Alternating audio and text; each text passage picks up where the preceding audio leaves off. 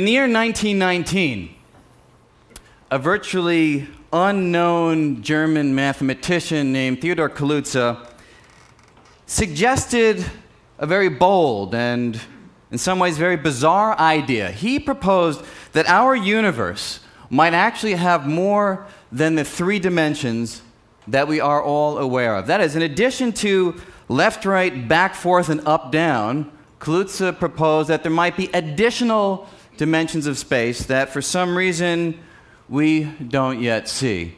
Now, when someone makes a bold and bizarre idea, sometimes that's all it is. Bold, bizarre, but it has nothing to do with the world around us. This particular idea, however, although we don't yet know whether it's right or wrong, and at the end I'll discuss experiments which in the next few years may tell us whether it's right or wrong, this idea has had a major impact on physics in the last century and continues to inform a lot of cutting-edge research. So I'd like to tell you something about the story of these extra dimensions. So where do we go? To begin, we need a little bit of backstory.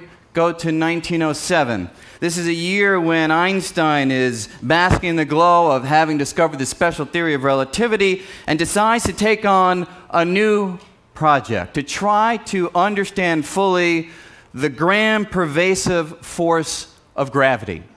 And in that moment, there were many people around who thought that that project had already been resolved. Newton had given the world a theory of gravity in the late 1600s that works well, describes the motion of planets, the motion of the moon, and so forth, the motion of apocryphal apples falling from trees, hitting people in the head. All of that could be described using Newton's work, but Einstein realized that Newton had left something out of the story because even Newton had written that although he understood how to calculate the effect of gravity, he had been unable to figure out how it really works. How is it that the sun, 93 million miles away, somehow it affects the motion of the Earth? How does the sun reach out across empty, inert space and exert influence? And that is the task to which Einstein set himself, to figure out how gravity works. And let me show you what it is that he found. So Einstein found that the medium that transmits gravity is space itself. The idea goes like this. Imagine space as a substrate of all there is. Einstein said space is nice and flat if there's no matter present. But if there is matter in the environment, such as the sun, it causes the fabric of space to warp, to curve, and that communicates the force of gravity. Even the Earth warps space around it. Now look at the moon. The moon is kept in orbit, according to these ideas, because it rolls along a valley in the curved environment that the sun and the moon and the Earth can all create by virtue of their presence. If we go to a full-frame view of this, the Earth itself is kept in orbit because it rolls along a valley in the environment that's curved because of the sun's presence. That is this new idea about how gravity actually works. Now, this idea was tested in 1919 through astronomical observations. It really works. It describes the data. And this gained Einstein prominence around the world. And that is what got Kaluza thinking. He, like Einstein, was in search of what we call a unified theory.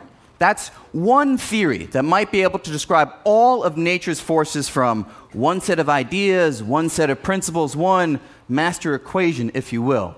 So Kaluza said to himself, Einstein has been able to describe gravity in terms of warps and curves in space, in fact, space and time, to be more precise.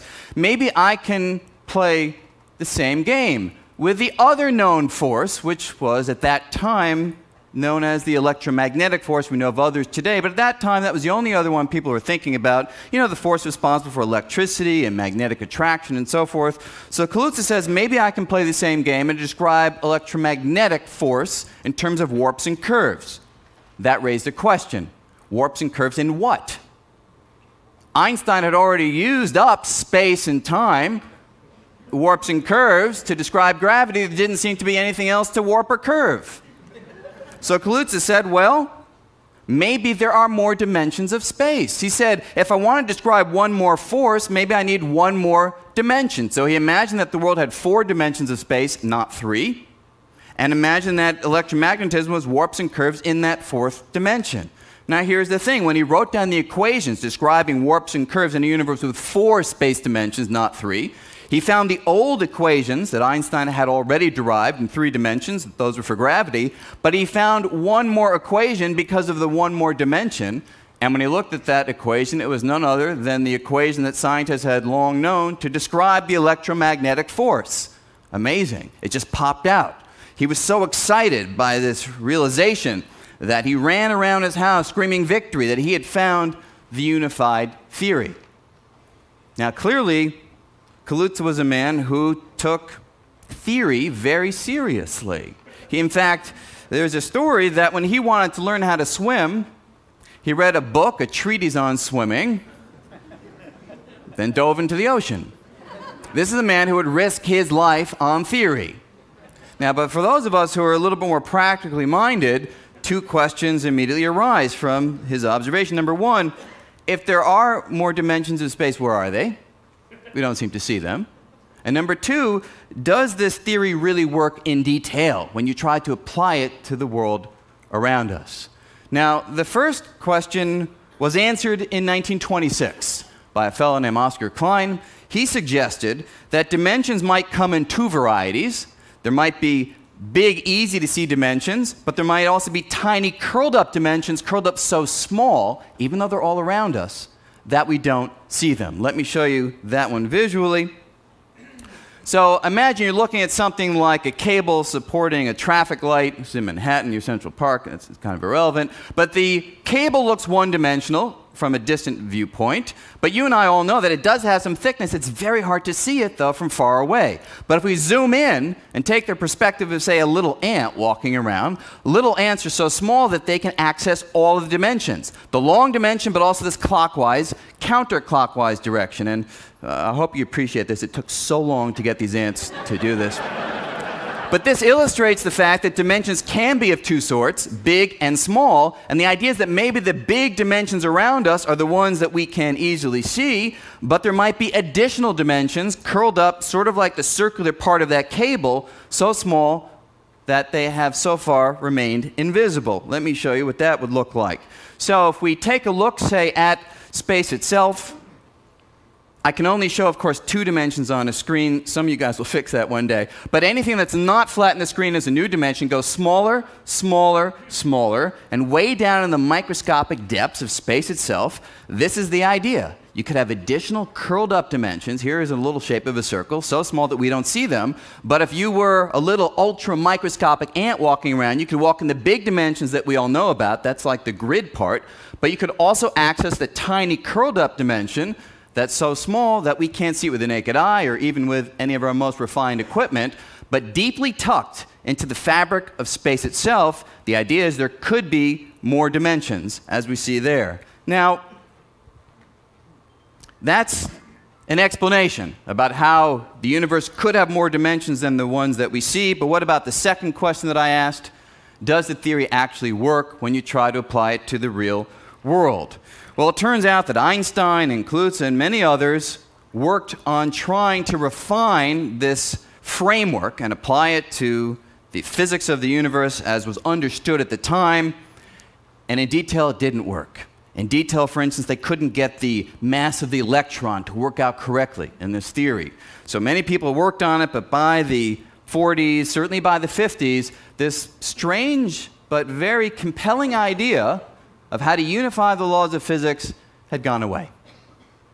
Until something wonderful happened in our age. In our era, a new approach to unify the laws of physics is being pursued by physicists such as myself, many others around the world. It's called superstring theory, as you were indicating. And the wonderful thing is that superstring theory has nothing to do at first sight with this idea of extra dimensions. But when we study superstring theory, we find that it resurrects the idea in a sparkling new form. So let me just tell you how that goes. Superstring theory, what is it? Well, it's a theory that tries to answer the question, what are the basic, fundamental, indivisible, uncuttable constituents making up everything in the world around us?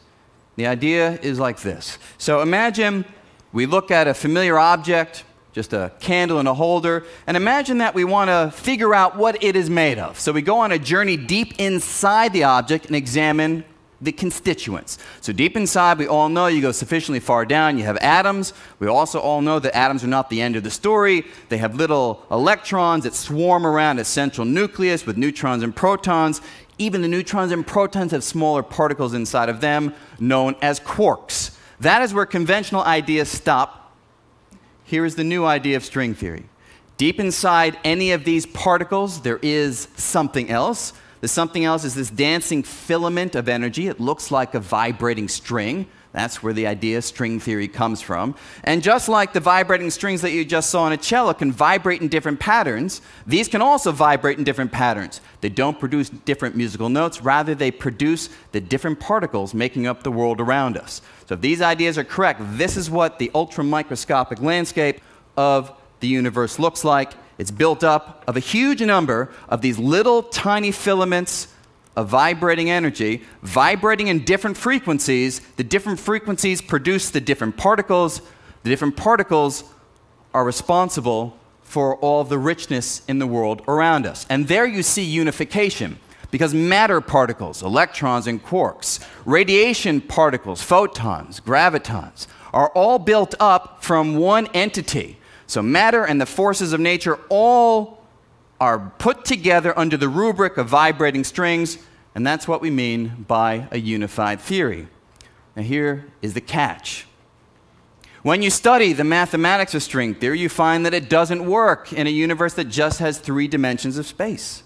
It doesn't work in a universe with 4 dimensions of space, nor 5, nor 6. Finally, you can study the equations and show that it works only in a universe that has 10 dimensions of space and 1 dimension of time. It leads us right back to this idea of Kaluza and Klein that our world, when appropriately described, has more dimensions than the ones that we see.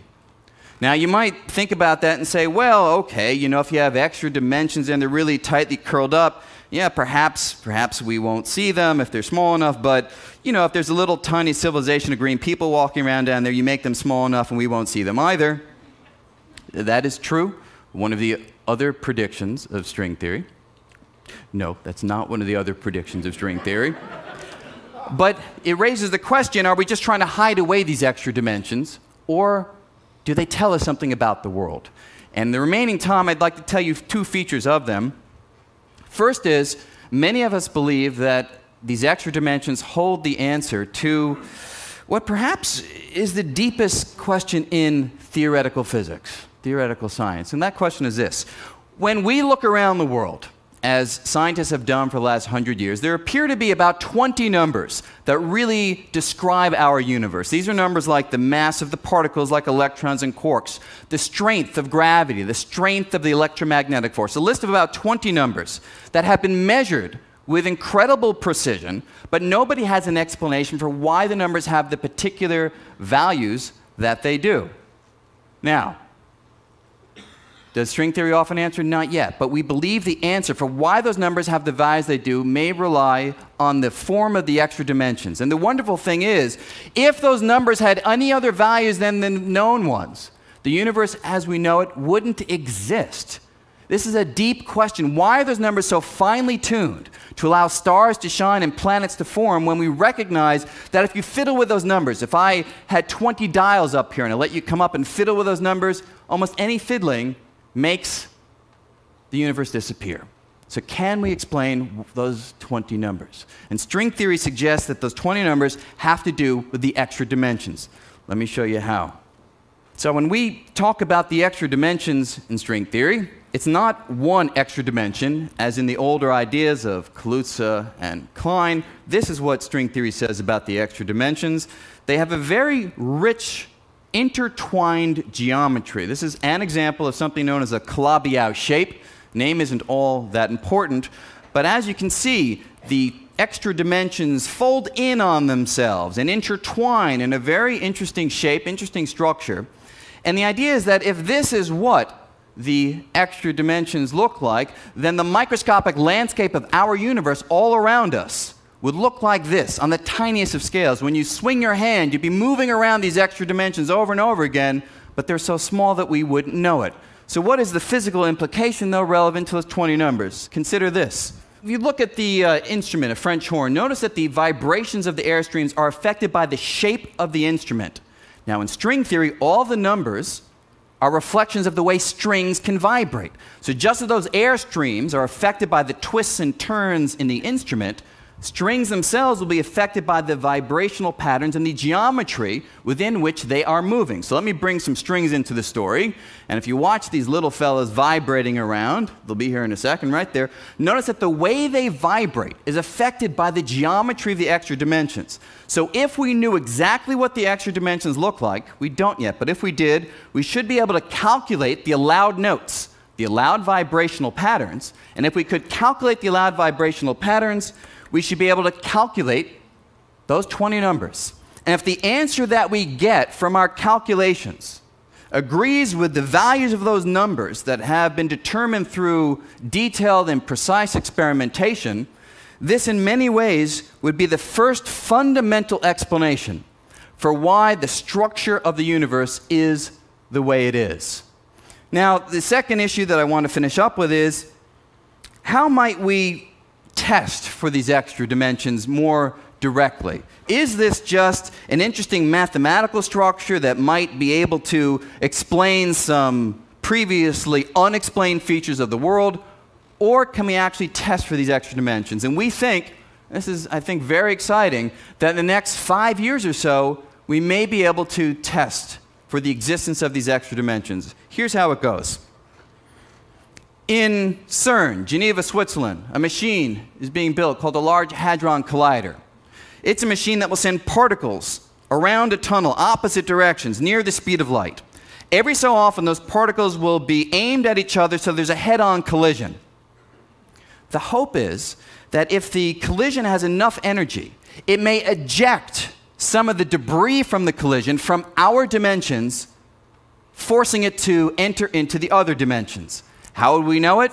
Well, we'll measure the amount of energy after the collision, compare it to the amount of energy before, and if there's less energy after the collision than before, this will be evidence that the energy has drifted away, and if it drifts away in the right pattern that we can calculate, this will be evidence that the extra dimensions are there. Let me show you that idea visually. So imagine we have a certain kind of particle. It's called a graviton. That's the kind of debris we expect to be ejected out if the extra dimensions are real. But here's how the experiment will go.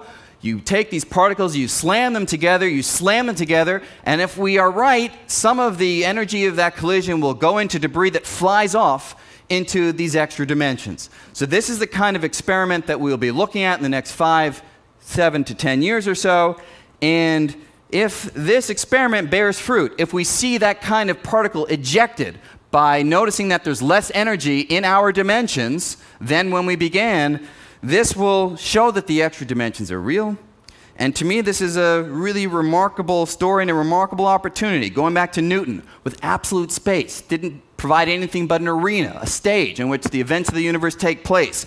Einstein comes along and says, well, space and time can warp and curve. That's what gravity is. And now, string theory comes along and says, yes, gravity, quantum mechanics, electromagnetism, all together in one package, but only if the universe has more dimensions than the ones that we see. And this is an experiment that may test for them in our lifetime. Amazing possibility. Thank you very much. That's